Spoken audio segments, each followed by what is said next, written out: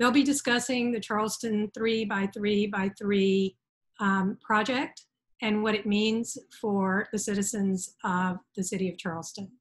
Nancy, Wes, Mark, thank you for joining us today. The purpose of this webinar is to provide the public with an opportunity to hear directly from the Army Corps and the city about this project and its implications for the future of our city, and also to give you a chance to ask questions. After our presenters share remarks, we will have a Q&A session. This webinar is convened by Charleston WaterKeeper, the Coastal Conservation League, Groundswell Charleston, the Historic Charleston Foundation, Preservation Society of Charleston, and the Nature Conservancy. If you have questions for our panelists, you can share your questions by typing them into the Q&A box that you should have available at the bottom of your screen.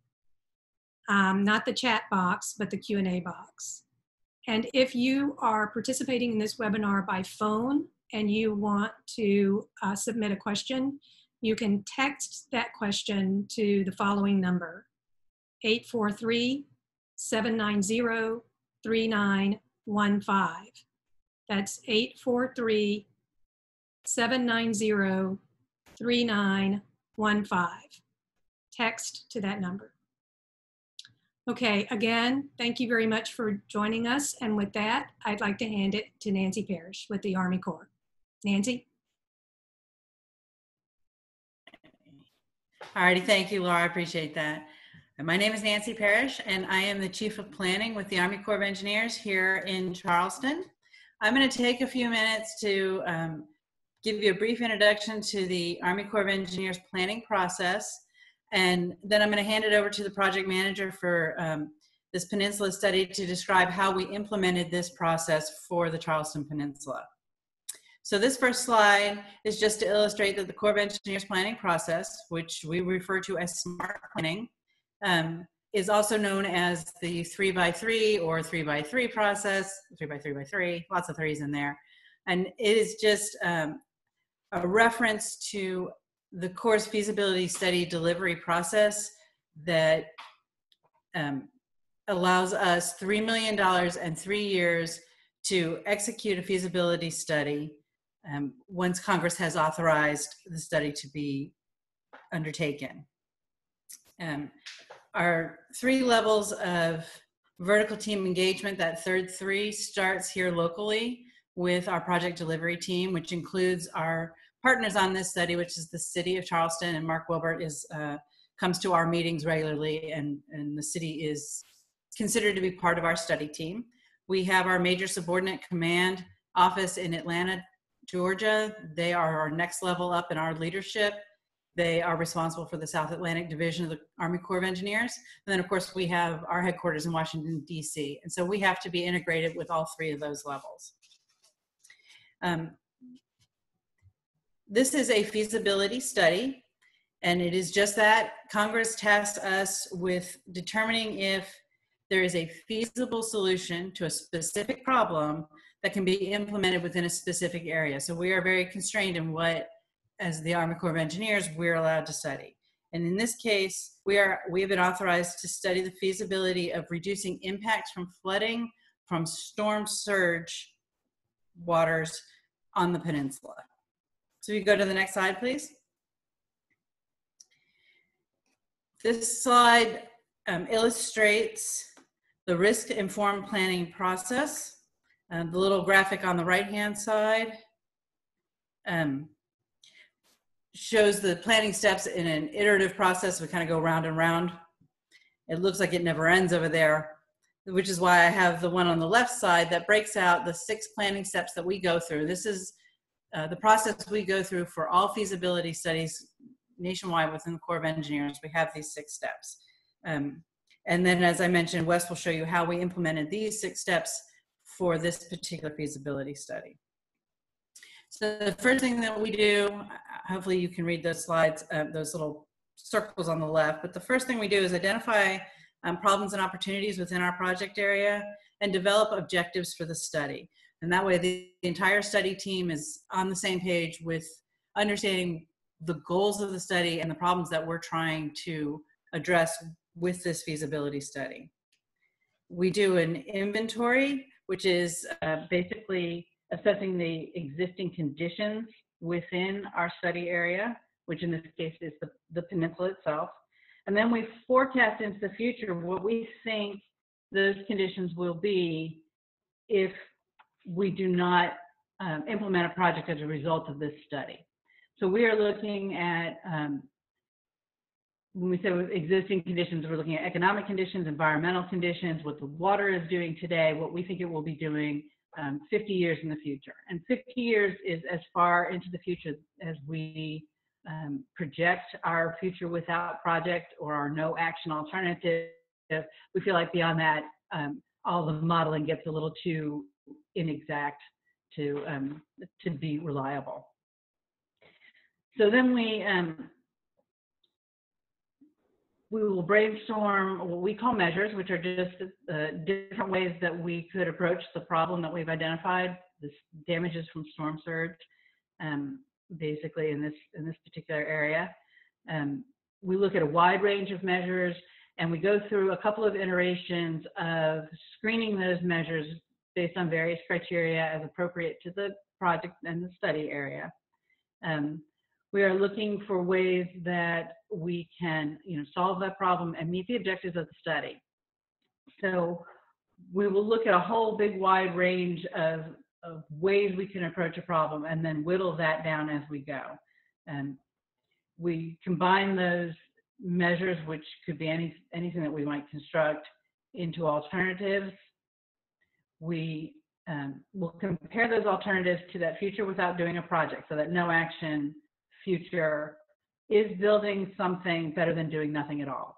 And in cases where we've determined that an alternative is better than doing nothing at all, we carry that one forward. If an alternative is not better than doing nothing, then we screen it out and we don't look at it further. So with all of the array of alternatives that are better than doing nothing at all, we'll do a little bit more detailed analysis on those and then compare them to one another, looking for the one alternative that maximizes the net benefits we get in return for the federal dollars invested. And that is, it's a critical constraint on what we can select as the federal agency involved in this, in that we do need to maximize the benefits gained for the federal tax dollars that we spend, that we project spending on constructing a project. So, throughout this whole process, there's a lot of assumptions going on because like I said, we only have 3 years to do it all. So we have make assumptions, we list them, if you will, we put them in our report. Our decision makers understand what assumptions we've made as we go through this process so that they can be informed on the decisions that they're making. If you go to the next slide, this slide illustrates that 3-year process that we have to get through all of those 6 steps and all of that decision making that we have to do, all of the alternatives analysis that we do. We are currently just past that little number 2 there at about the middle of the slide. We start with scoping and then alternatives development. We select a tentatively selected plan, which we did back in February. We had that milestone meeting. We are currently in our public review process right now. So we go through a concurrent review. We've got it out for the public, as you all know. We are also simultaneously doing an agency technical review where we get experts from within the Corps of Engineers, but outside of this region, to look at the work that we've done, to look at the models we've run, the assumptions we've made, and the conclusions we've drawn from all of that, to see that what we're doing makes sense and follows our process correctly. In this case, we also have an independent external peer review where we have experts from outside the Corps of Engineers that is reviewing all of those same technical aspects of our work.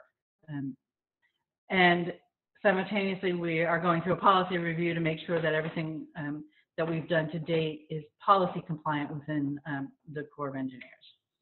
So after this review period, going forward, in October, we anticipate having what we call the agency decision milestone, which is number 3 on this slide in the middle of the picture. It is at that point that we would disclose to our leadership the results of this review period that we are in right now. So we will discuss with our 3 levels of leadership the kinds of comments that we received, whether we got any input that makes us believe we have made a wrong decision or we have interpreted results incorrectly, or that our assumptions were somehow so far off that it influenced in a negative way the decisions that we've made. And we will work that out with our leadership. In my 17 years with the Corps of Engineers, I've not seen that actually happen, where a study gets through a draft report and a review period and finds that they've literally just made the wrong selection altogether. Sometimes it needs to be tweaked a little bit. It needs to be adjusted. You know, that happens a lot. But for it to be completely wrong is fairly unusual. Not to say that I guess that it couldn't happen. Once we get past that decision milestone, which we are currently scheduled to have in October, we will be doing, we actually have already started doing a lot more detailed work, but it's still feasibility level, a lot more detailed work on the design that we have. So we are doing some additional modeling that Wes will talk about, and some looking at ways to optimize the plan that we've selected, just to try and bring focus to it and get our level of detail more finely honed. So it still is feasibility level. I guess I just want to keep emphasizing that at the end of this process, at the end of our 3 years, we have feasibility level designs, which are, people like to talk about percent design complete, and it's something in the 5 to 10% design complete, you know, and nowhere near like a plans and specs level ready to construct kind of design. That happens after feasibility is over. So we will submit our final report in May, I think, and then the last 6 months of our 3 years is consumed with our Washington level review, we call it, and that is some agency processing to get that report prepared for the Chief of Engineers to sign at the end of our 3 years. One thing I'd also like to include is that built into this 3-year process is our compliance with the National Environmental Policy Act, or NEPA. And some of you are probably familiar with that, that law and set of laws and other environmental compliance that we do. We do all of that during this feasibility process. And a lot of our 6-step planning process coincides with how the National Environmental Policy Act wants a federal agency to examine their impacts on natural and cultural resources. So it has to do with looking at no action, having an array of alternatives that you're comparing the impacts to. So we're doing all of that at the same time. And this draft report that's out for review right now is an integrated environmental assessment with the feasibility report. So if I can, I would like to pass this off to Mr. Wes Wilson. He is the project manager for this study specifically, and he can talk about how we implemented these 6 steps throughout the last year or 18 months in our 3x3 process. Okay, thanks, Nancy. All right, so now that you got the 30-second commercial for core planning, we'll tie it into how it's related to the study. So, very important, project coordination. The city of Charleston is the non-federal sponsor, and they are also our partners in this study. So believe it or not, we developed these alternatives and management measures with many other agencies.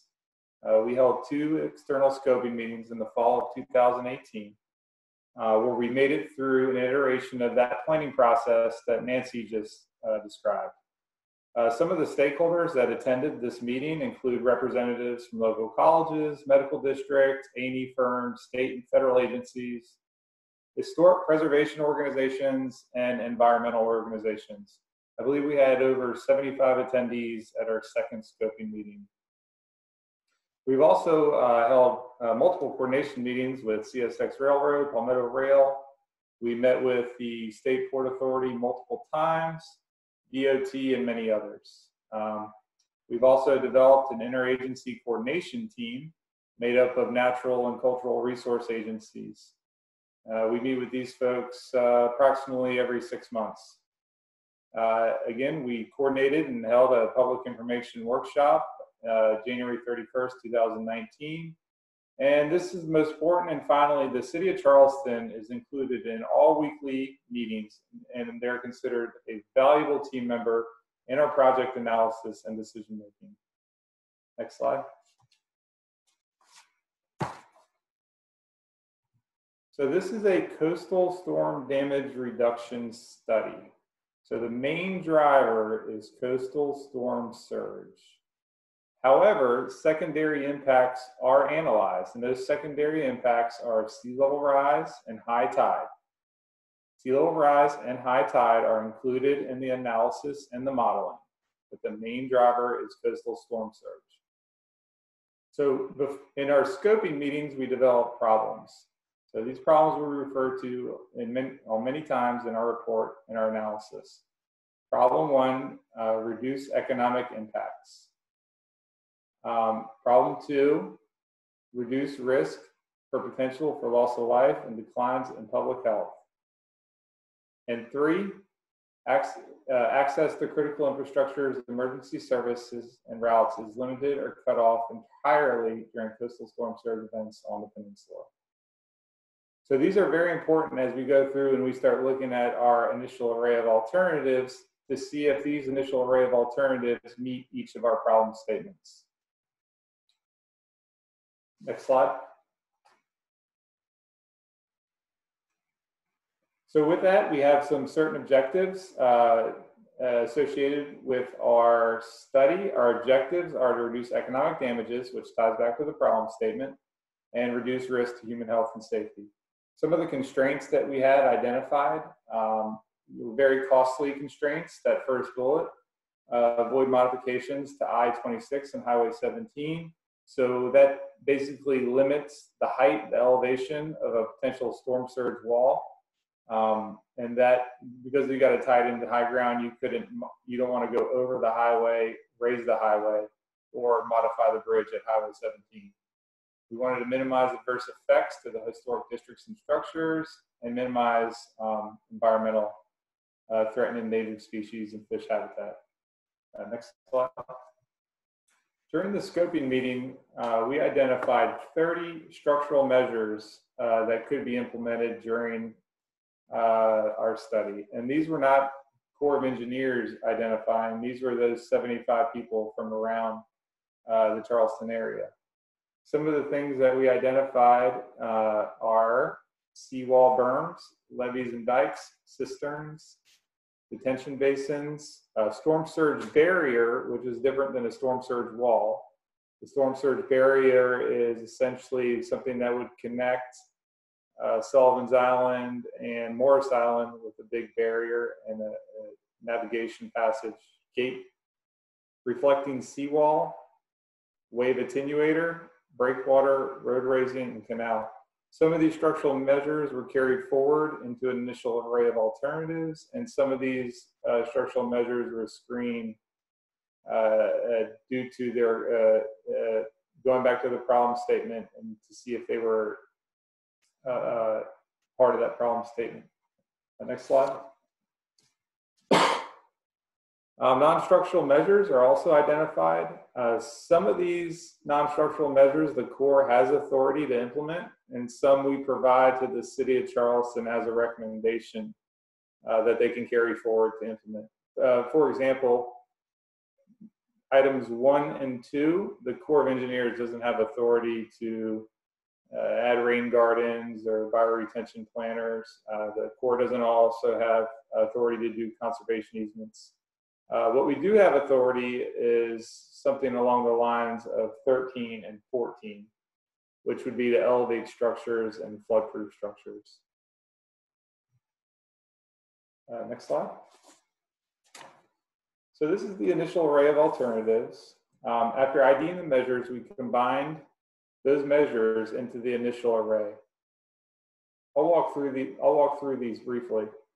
Alternatives 1, 2, and 3 are essentially the same with just a feature that's added in each.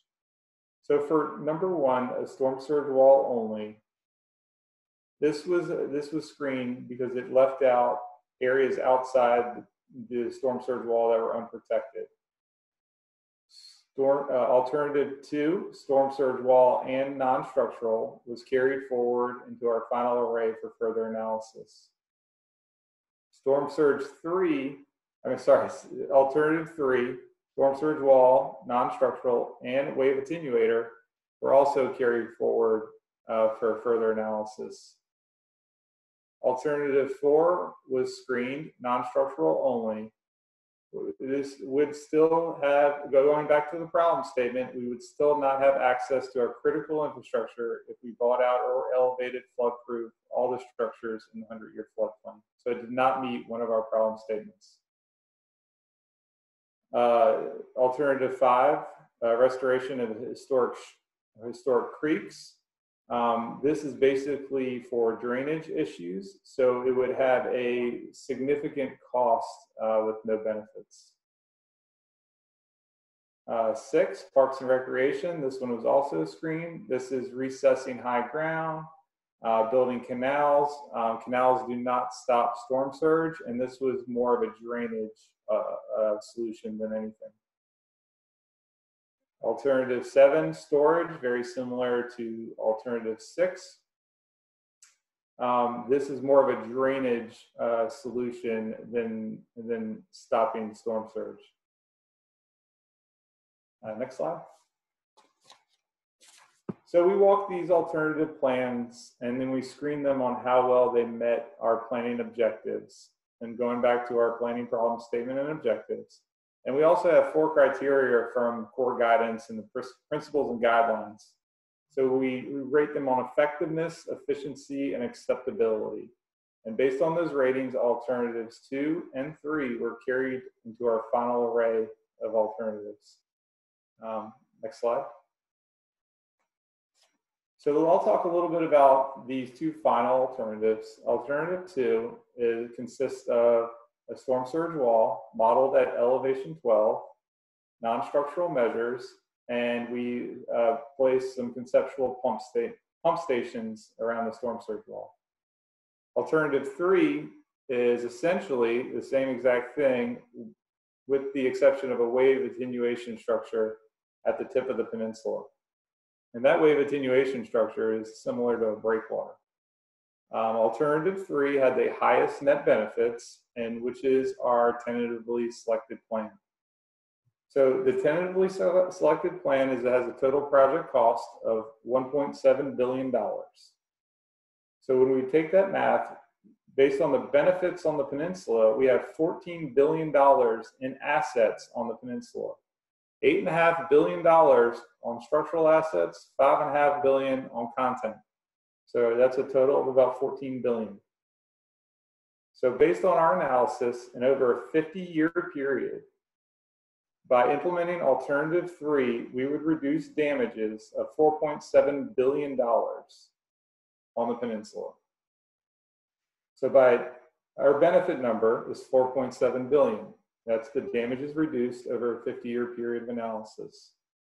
Total project cost, total investment is $1.7 billion. So that is a pretty strong benefit cost ratio, which the Corps of Engineers uses as they fund these types of projects. So the wall alignment. The wall alignment is very conceptual. As Nancy said, it's feasibility. We don't know what side of the street it's going on. We are determining a cost and a benefit. The wall elevation is also based on topography of the peninsula. So for instance, right now, the high battery wall is 9 feet. Our proposed analysis is 12 feet. So we would be raising the high battery wall from 9 to 12 feet. The hospital district, based on topography, the wall elevation will range between 5 and 7 feet from the ground. So just because we say a 12-foot wall doesn't mean it's 12 foot around the peninsula. Morrison Avenue gets a little higher. Morrison Avenue, if we go up Morrison Avenue, we're looking at about a 1 to a 3 foot wall from the ground. Okay, so the wall alignment, very important. It's not 12 feet around the entire peninsula. It's based on topography. So we get a lot of questions about impacts to surrounding communities. One thing that we're doing in this optimization phase up until our final report is we're doing additional modeling and analysis over the next 12 months to see if we have any adverse impacts. If we determine adverse impacts, we will need appropriate mitigation in those areas. We cannot move forward with our recommended plan with our TSP without addressing any potential impacts. And we will have these results by our second comment period in early of 2021. So these will be available for public. With that, I'll wait for a Q&A and I'll turn it over to Mr. Wilbert for the City of Charleston.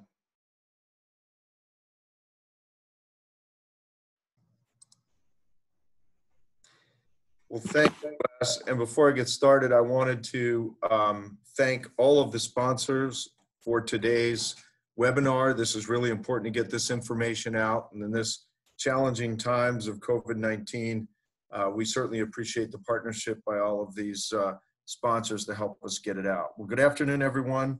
And those sponsors have asked me to address a number of items related to the city's goals, our current efforts, funding, Dutch dialogues, alignment, and the future. And I hope I can do that today. Before I get started, I think it's important to say that although our focus today is on the perimeter protection study, it is only one part of a flooding strategy to deal with one part of the city. There are other strategies being used in other parts of the city to address flooding. Likewise, the focus of this study is the peninsula and protection from storm surge, where many other areas of the city, flooding from rainfall may be the greatest threat. On the peninsula, the greatest threat is from storm surge. It is also the most costly and deadly of any kind of flooding. I want to just say that we're committed to the Army Corps' goals of protecting lives and property and preventing economic damages to the peninsula. Protecting lives will always be our first priority. But in addition to that, the city has its own set of priorities and goals that we will advocate for throughout the duration of the study and throughout the project. We must preserve the historic and cultural assets within our city. Through creative design and amenities, we will strive to maintain our historic connection to the water. We will ensure alignment with the principles and values found in the Dutch Dialogues report. We will preserve and maintain to the maximum extent possible our environment and the ecosystem it supports, and we must ensure that social equity and justice are considered and realized in the project's outcomes. Next slide, please. Our responsibilities so far have been to provide relevant city-specific information to the team's engineers and planners and to assist them in developing the basis for the study. This has included similar city-sponsored studies and plans, engineering projects, approved future development plans, and identification of areas where we will want to take another look at alignment and wall design when we reach the preliminary engineering and design phase, or PED, after study approval and congressional funding. Next slide, please. Currently, we are working with the Corps of Engineers in the optimization phase. The goal of optimization, as both Nancy and Wes have alluded to, is to develop a preliminary alignment of the barrier and develop a concept that is consistent with our goals and maximizes the federal cost share to the project. Although the exact and final design and location for the barrier will be decided in PED phase, the closer we can be in the study, more of the cost will be cost shared in project construction. And although I think it's been mentioned before, I'd just like to repeat it again. This is a 65-35 cost share for construction, 65% federal, 35% non-federal sponsor. And likewise, you heard Wes talk about non-structural options. We are working to explore, evaluate, and advocate for the best possible non-structural measures that can ensure the same level of protection as those areas within the wall, but also recognize and respect the character and uniqueness of the neighborhoods targeted for non-structural interventions. Recreational opportunities have generated a lot of questions so far. Citizens are rightly concerned about recreational opportunities and access to the water in those areas where the wall physically separates you from the water. We, as well as the Army Corps of Engineers, are strongly advocating for maximum recreational allowances at or above federal project dollars to ensure we maximize the multi-benefit approach of this investment. It has long been a goal of the City of Charleston to have a pathway along the water's edge that travels around the city, and we intend to advocate for this wall being part of that solution. And then finally, public education. That's what we're engaged in today, is to ensure the public is aware of the project, knows where to go for information about the project. The timeline and method for submitting public comments is the primary focus of our work over these next 2 weeks. June 19th is that important date. That's the final date for submitting comments. We are planning to host inclusive design, study, and outreach sessions led by our planning department and design center. Those will be in the future. And likewise, we hope in the future to be able to re-engage with our Dutch Dialogues team to the extent possible that we can in order to get their perspective and insight. Next slide, please. Now this slide here, this represents some of the more technical work that the city is facing over the next several years, and this will last all the way through construction. Once we have a signed study, congressional authorization and appropriation, and an approved project start date, and actually an agreement with the Corps, the city will be responsible for all real estate work that needs to be accomplished in support of the project. This will occur in PED phase. There are many unknowns about the future of land development and usage that will need to be resolved much closer to project start date. Ideally, as the project start gets closer, we should be able to drill down on specifics and find opportunities to further optimize and perhaps even reduce costs. Likewise, operations and maintenance is a 100% city responsibility. As the wall and its associated gates are finished, responsibility for maintenance will be turned over to the city. We must also have a plan in place to open and close those gates as the storm approaches. We have started some preliminary work, visited New Orleans with our Army Corps of Engineer team to learn how things are done in New Orleans. And we will have although I think we'll have a much different organization, we will need to grow and train one to fit our city.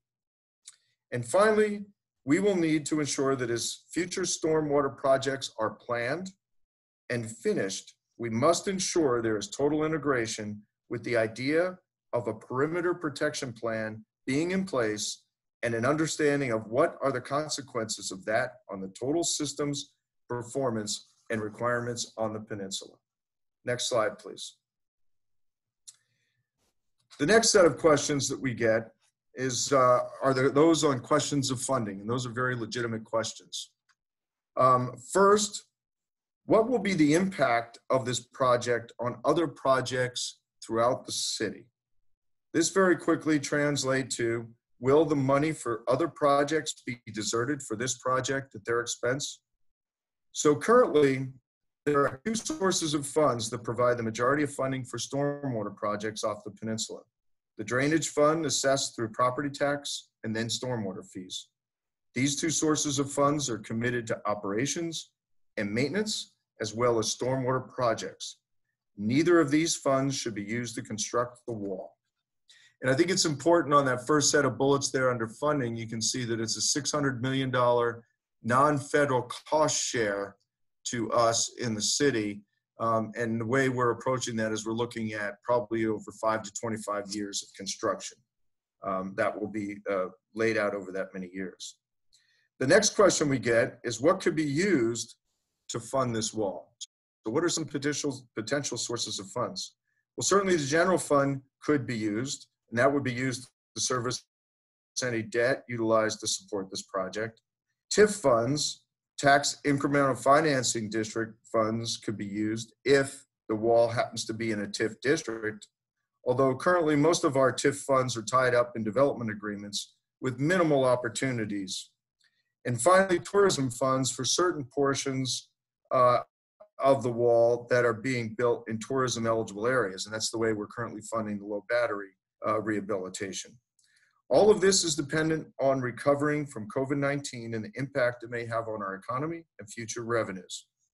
This ultimately leads us to looking for new sources of revenue, both within the city, the region, and the state. Options such as establishing a MID, a BID, a municipal improvement district, a business improvement district, public-private partnerships, etc. All of these avenues will need to be pursued, and we were just beginning to explore these when the COVID-19 pandemic struck. We do not need final answers to these before May of 2021, but we should have a sense of what are the possibilities given the unknown future that we're currently experiencing. And finally on this slide is a need to keep City Council engaged to the maximum extent possible to ensure they have a full understanding of the study, its implications on the city now and in the future. Next slide, please. Another common question, and we hear this one a whole lot, and it's a very fair question and legitimate question, is how does this wall fit with the Dutch Dialogue's recommendation? I think it's a fair question, as I said, and I would answer it by saying it's a good and necessary start. The Dutch Dialogue's team recommended as a long-term strategy for the peninsula a no-regrets polder approach. In order to have a polder, you must first have a perimeter protection system so that you can successfully control the water within the system. The work going forward is to ensure that we get the best wall that we possibly can and ensure that it is consistent with the city goals I mentioned in the beginning of the presentation. Ensure we get as many of our goals realized in the National Economic Development Plan, and where that is not possible, we need to be prepared to spend city dollars to ensure we get the wall that is right for Charleston. The wall must, to some degree, do all of the things you see on this slide and more. And the final bullet here outlines the timeline or phase that we should be working on these various aspects of the Dutch approach to realize those goals and objectives. As you can see, some of this is occurring now in the study phase, some in optimization, and some will need to wait until PED phase to be fully realized. And although not on the slide, I think it's important again to mention that the peninsula is only one area within the city that the Dutch looked at and made recommendations. The recommendations for West Ashley and Johns Island are being addressed through other measures and other means consistent with those recommendations. Next slide, please. And the final two areas of concern that we've been fielding a lot of questions about are visual impacts and consequences to other parts of the city and region. The visual impacts of a wall around the city are a legitimate concern and are being addressed as part of an environmental assessment required by the study. Last week, the U.S. Army Corps of Engineers established a Charleston Peninsula Visual Impacts Analysis team to evaluate the visual impacts as a result of the wall. The team is made up of Army Corps experts, local historical group leaders, and city staff representatives. Their work will be reflected in the final study report, but will also continue into PED phase. And likewise, a lot of legitimate questions and concerns about consequences of the wall and what will happen to the water that is pushed away. Where will it go? Great questions. These are questions I would expect to be asked, and the good news is the Army Corps will be modeling these questions in the next phase of modeling that will take place this fall. There should be answers by early 2021. We have been told that the Army must mitigate for any consequences the wall may cause, so I'm very eager, as are many, to see what the models tell us. Next slide, please. And finally, a little bit about critical dates going forward and what to expect. As Wes and Nancy, I think both said, the public comment period ends on June 19th. If you have a comment about this study, please use this opportunity to be heard. Jason has put up the link at the beginning of this webinar, and I believe he's going to provide it all to you at the end. You can go to the Army Corps' website, and there's lots of information about the study, the actual study itself, many visual tools to help you better understand what the tentative selective plan is proposing. Please comment as you desire and continue to track the progress as we go forward. A second public comment period for 30 days will occur sometime in early 2021, and I know we'll all be advertising that as we encourage you to remain engaged. The final report will be submitted in May of 2021, and the chief's report should be signed in October and on its way to Washington, D.C. And I'll go ahead and turn it back over to Christopher King for questions, and thank all of you for your attention.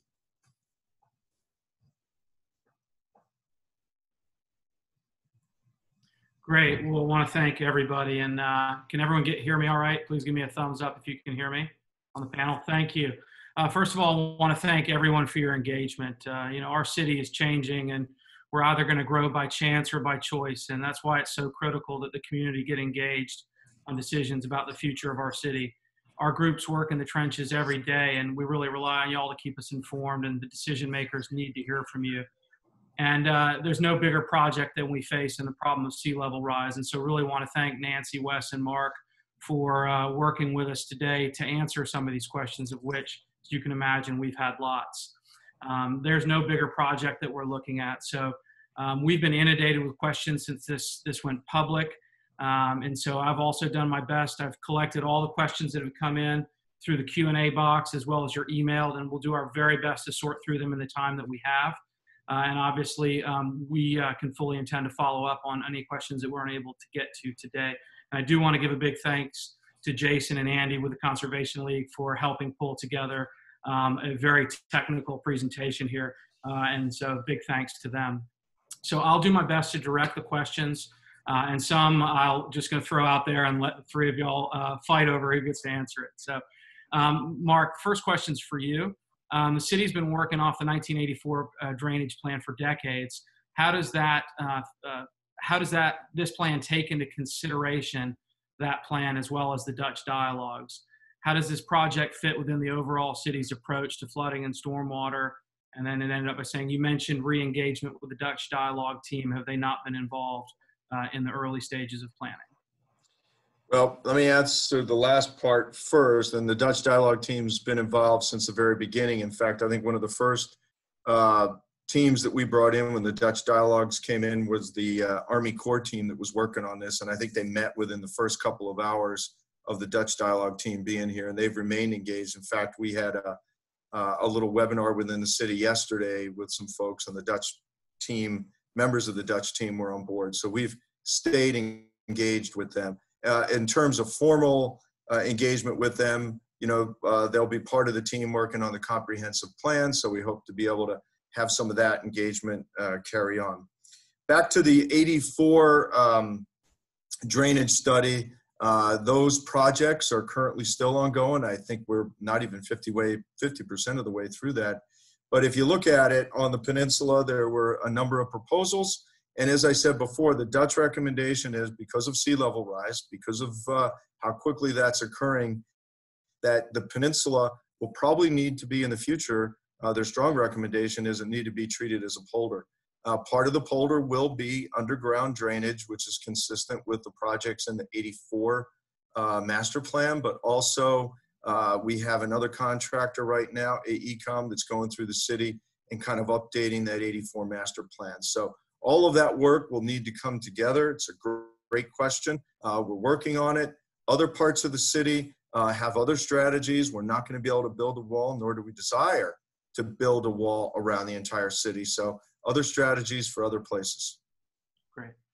All right, my next question is directed to Nancy and Wes. Last year's Dutch dialogues encouraged natural and nature-based features to be incorporated for more resilience against all types of flooding.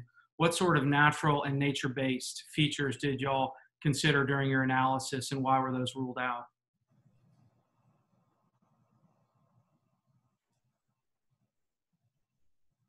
Nancy, do you want me to take that one? Yes, sorry, I was on mute though, and I wasn't sure I could unmute myself. Yeah, okay, that's a good question. And we did look at natural and nature-based different kinds of measures that we could think about implementing, we determined that they are incomplete solutions in that marsh or oyster reefs or earthen barriers even are not going to hold back the storm surge level that we're looking at, right? We're looking at 12 feet of storm surge. And so by themselves, those kinds of measures they're not effective enough, right? So they don't solve our problem or meet our objectives by themselves. So we didn't focus that as the main feature of our plan. However, we still have things like living shorelines and marsh thin layer placements on the marsh as features within the overall plan that help support the structural measures that we are implementing. So we didn't throw them away. It's just that on their own, they couldn't address the problem. There was a sort of follow-up to that, which was who has authority to add bioswales, et cetera? Yeah, I saw that question actually in the Q&A, and I mean, bioswales are something that a lot of agencies and certainly the city could implement. It's a matter of how effective they would be and what you're implementing them to do. So, I mean, a bioswale, again, is not going to stop a large storm surge, which is what we're trying to address here. But it might, a swale like that might be useful for more of the raining interior drainage sort of flooding. So they can be implemented by others that just don't address the problems that we're looking at. All right, Mark, this one looks like it's coming back at you, sort of in the same line as the previous question, but more focused on the funding, I guess. How does this impact priorities and funding? We look at $1 to $2 billion in current need. How does this affect anticipated projects like Calhoun West and Church Creek?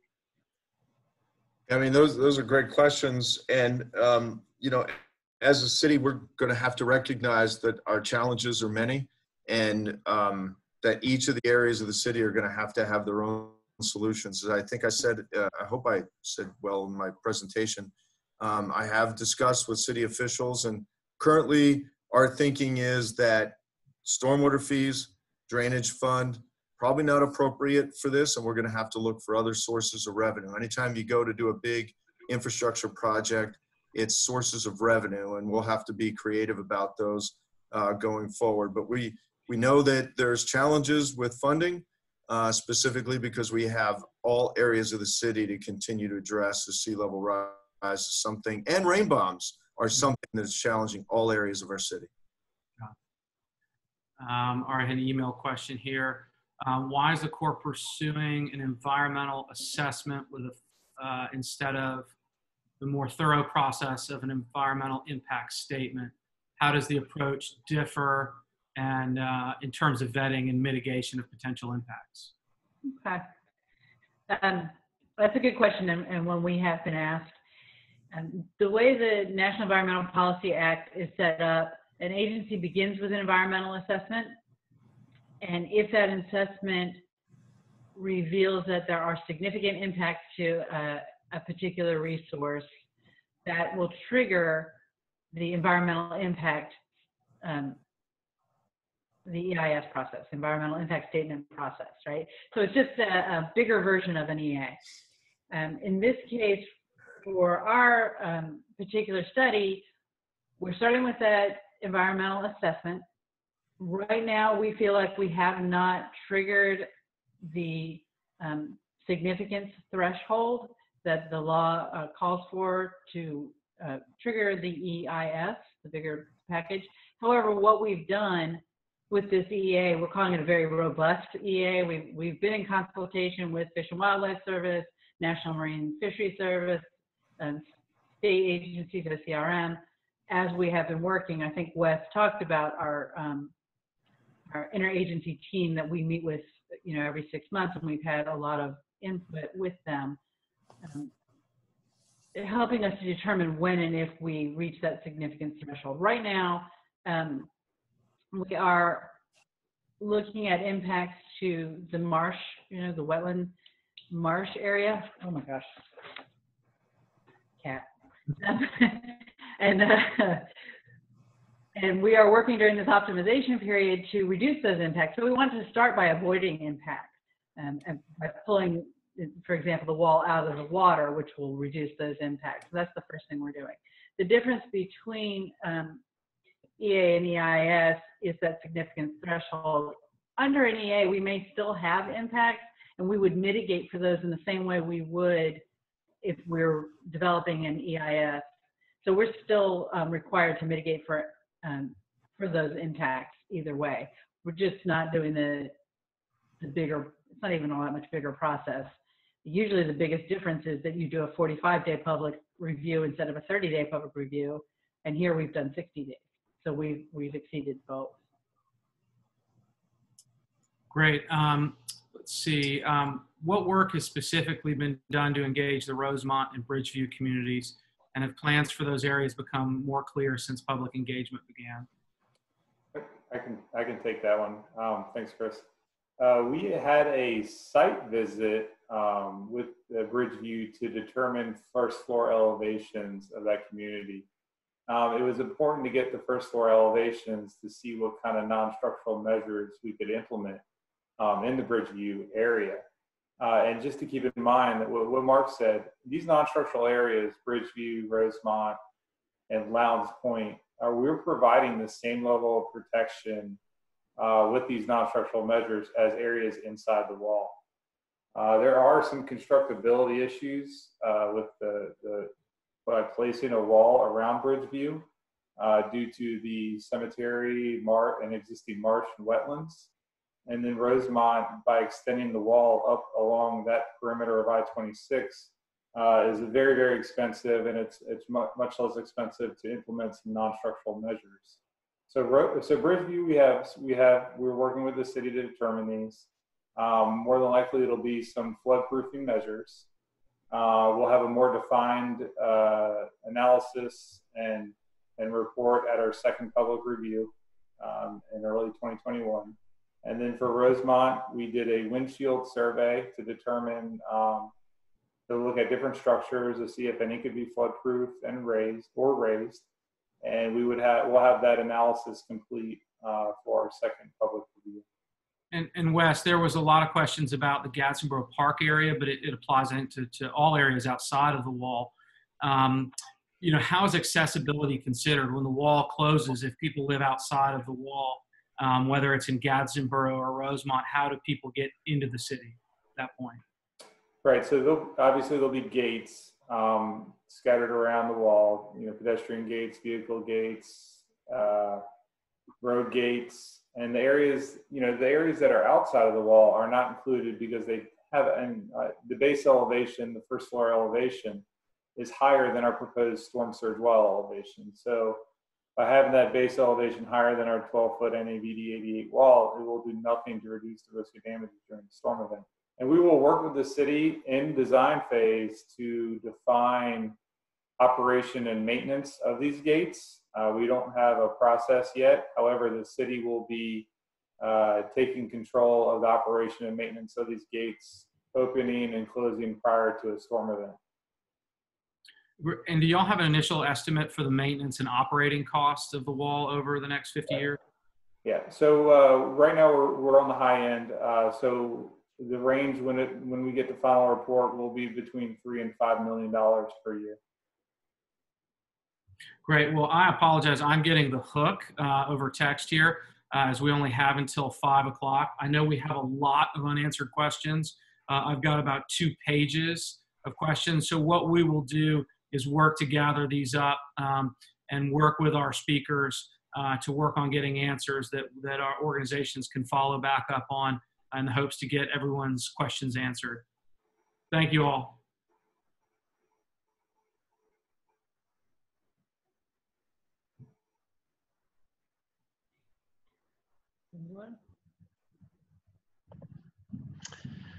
Okay, thank you, Christopher, and thanks to Nancy, Wes, Mark, for all this great information. We appreciate your willingness to reach out to the public and help people understand this complex project.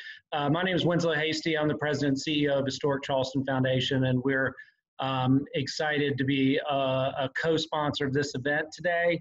And by the looks of the number of participants, there's certainly a big appetite for learning more about this. So we're super glad that people were able to engage through this webinar.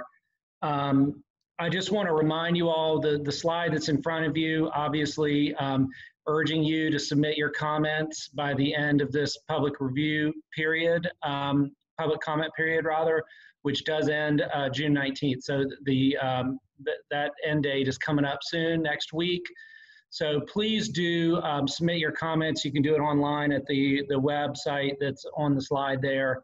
So we really do, this is a very important time for the community to sort of put stakes in the ground and assert their opinions and thoughts about this project.